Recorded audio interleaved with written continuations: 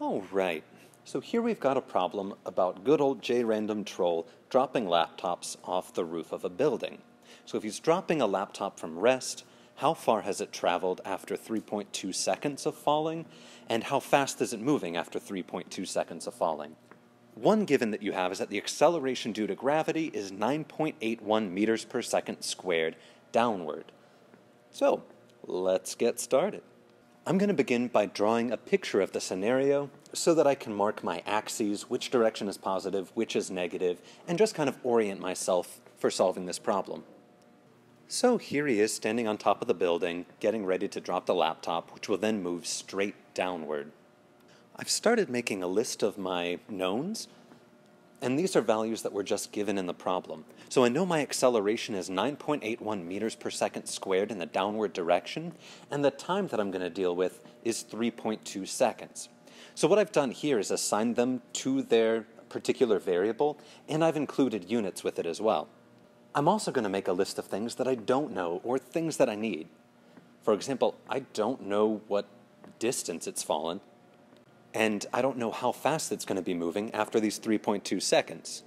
Now on my picture, I'm going to set up a coordinate frame. I'm going to define what I want the zero position to be, and I'm also going to define which direction is positive and which is negative. So I've slapped a coordinate frame on here.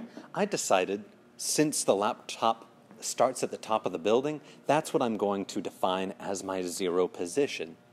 Because it's dropping downward, and the acceleration is downward, and everything else from this position is downward, I'm going to go ahead and declare the downward direction to be positive, and the upward direction to be negative.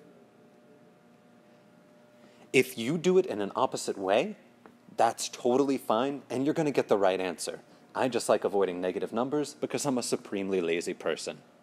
So, based on my lists of knowns and unknowns, I'm going to pull some equations that I could possibly use. These are the three equations that I listed earlier in the lesson. I'm going to go through and mark which variables I know and which variables I don't know. I already know the value for the acceleration, that's 9.81. I know the value for the time, and that variable shows up twice. I know that d naught is 0 because I put 0 right on its starting position. I don't know what d is, and, what's v naught? What's my initial velocity? Okay, I'll come back to that in a second. In the velocity equation, I know time, I know acceleration, but I don't know my final velocity, and there's that pesky initial velocity again. Okay, let me look at the combo equation down here. I know my acceleration, I don't know the change in the distance, I don't know my final velocity, and once again, there's that pesky initial velocity. So let me go back and look at the problem real fast. Okay, JRandomTroll is trucking laptops on the roof. If he drops a laptop... Oh, hold on, there it is. If he drops a laptop from rest. So this problem didn't explicitly state that the initial velocity is 0, but it's assumed that I know rest means 0 meters per second to begin with. Ooh, okay. Well, that means I can update my list of knowns. The initial velocity is 0 meters per second. And you know what? I'm going to go ahead and add d naught on here as well. Because I placed the origin right on top of the laptop where he drops it, that means the initial starting position is simply 0. So this means I now know v naught, and look at that. For the position equation and the velocity equation, I managed to line it up where I have only one unknown. So for this problem, I'm just not going to use the combo equation. So starting with part A, how far has it fallen? Far indicates some sort of a distance, so I'm going to hop to the distance equation for this one. One thing I highly recommend you do is avoid throwing in numbers until you've solved for your unknown variable. It'll make your life a lot easier if you make a mistake to go back and check it later.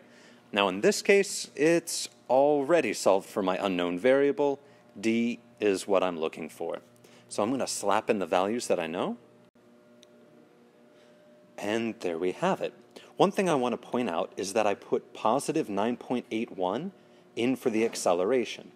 The reason I chose positive 9.81 and not negative 9.81 was from back here, where I said downward is positive, and that happens to be the direction of the acceleration.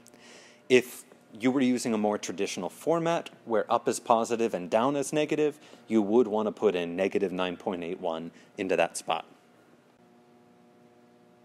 Well, 0 plus anything, that doesn't add anything. 0 times 3.2 is just 0, so I can simplify this equation down a little bit. And just to make sure I haven't made any mistakes, I'm going to do a quick unit check. My distance is in meters, okay. Meters per second squared times the second is getting squared, so my second squareds will cancel. Okay, great. I ended up in units of meters, so that's exactly where I need to be. I'm in good shape. So I'm just going to solve this out now. And when I round to proper sig figs, I get the distance being 50 meters. Cool. But that's not the only thing I was asked. Since I'm asked for a velocity, I'm going to use the velocity equation. Once again, it is already solved for my unknown variable, so I'm going to slot my values in here. Once again, doing a quick unit check, I've got meters per second squared times seconds, so I end up in units of meters per second. The 0 doesn't really mean anything. And hey, units of meters per second, that's what I'm looking for. So solving and rounding for sig figs, I get around 31 meters per second. Whew, that laptop is booking it. Now, I got a positive 31 meters per second, and I got a positive 50 meters. So that tells me I've got a velocity of 31 meters per second in the downward direction, and the distance traveled is around 50 meters downward. And all of that makes sense. Awesome.